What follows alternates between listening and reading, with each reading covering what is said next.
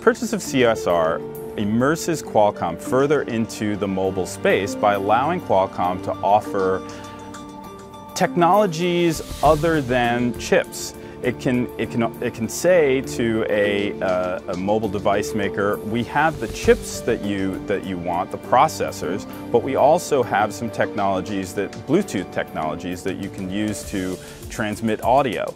And these are technologies that are used in cars and tablets and phones all over the world.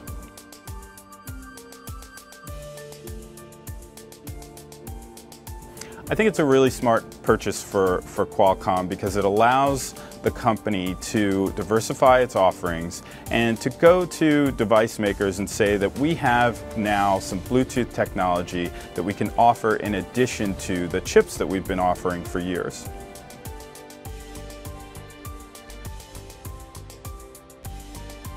This is a really important purchase for Qualcomm because of the larger picture. Qualcomm is competing not only against its #1 competitor, Intel, but it's also seeing a lot of encroachment from Chinese chip makers, which are making cheaper chips and going after the less expensive tablet and mobile phone market.